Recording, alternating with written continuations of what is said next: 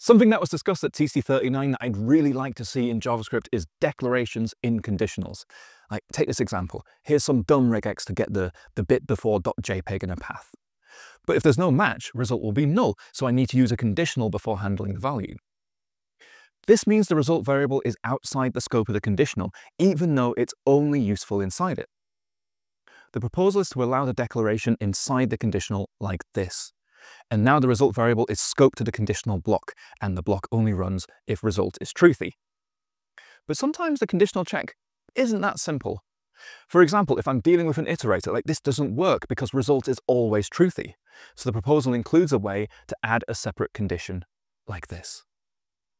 And this same pattern is also going to be available inside while loops as well. Like, this feature already exists in other languages like C, Go, Rust, and Swift. But unfortunately, it did not proceed to stage 2 at the last TC39 meeting. And it's all down to this. Should the result be available in the else block? In C and Go, yes it is. In Rust and Swift, no it isn't. And there was no consensus on what to do in JavaScript.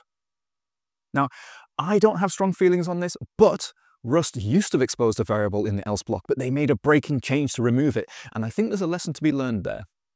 Like, for instance, a newish feature of JavaScript is disposables. Like, these are variables that call the object's dispose logic at the end of the current scope.